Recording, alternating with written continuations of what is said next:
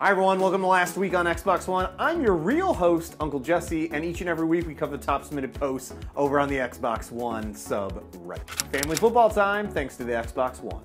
Derek G15 posted a thank you to Xbox and Microsoft for allowing him and his father to enjoy the NFL opening game together via Skype over on the Xbox One. This is a great and a very underutilized function that's available over on your Xbox One, especially if you're a Kinect owner. So make sure to check that out and go Bill. The hell was that? User Llamjuice posted a GIF of his Metacop that he performed in the Battlefield 1 beta, followed up by a Syringe. This was a really cool trick that he was showing off during the beta, and he actually followed up with a video showing off how you can actually perform that stunt. Who knows if that'll actually be patched before the game's officially released. I have a funny feeling that they will, but regardless, it was pretty dang cool to see him scale the entire side of a building thanks to that little maneuver.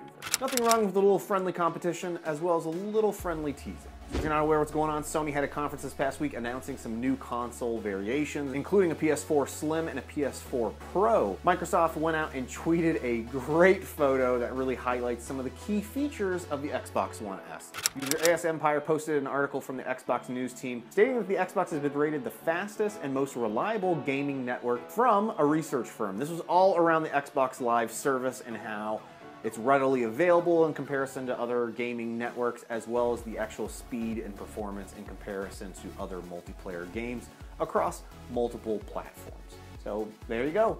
Xbox Live really kicks ass. Hey, who am I? I'm Major Nelson on Twitter. User GrumpyGazz posted a tweet from Major Nelson stating that Fallout fans have been enjoying mods over on the Xbox One since this past May. Bethesda earlier in the week came out and stated that there will be no mod support for PS4 users, unfortunately, for either Fallout as well as for the upcoming Skyrim re-release. So if you got an Xbox One and Fallout, you can take advantage of that today, as well as starting all the way back in May, and there's been a ton of people enjoying those over on your Xbox One. Just another reason in this show why the Xbox One is kicking ass and taking names as of late. All right, you guys, that was this week's show. As usual, make sure to leave me some feedback down below. Let me know what you think of the show. Also, make sure to head on over to the reddit.com/r/Xbox One subreddit to stay on top of all the latest gaming news and trends. Also, if you haven't already, make sure to hit up the Party Chat podcast. We have new podcasts up each and every week. Also, there is an AMA going on this week with Dream Loop Games, creators of Stardust Galaxy Warriors. That'll be happening this Wednesday, so make sure to check that out. The game is phenomenal. The awesome soundtrack with that game. Also, right over here, we've got an unboxing by our fellow mod, Delicious Cheese, of the Recore Collector's Edition. You can actually win a Recore Collector's Edition yourself by heading on over to the subreddit and checking out the contest that is going on right now. I cannot wait to get my hands on that game. It looks pretty damn cool. All right, and I'll see you guys next time. Bye now.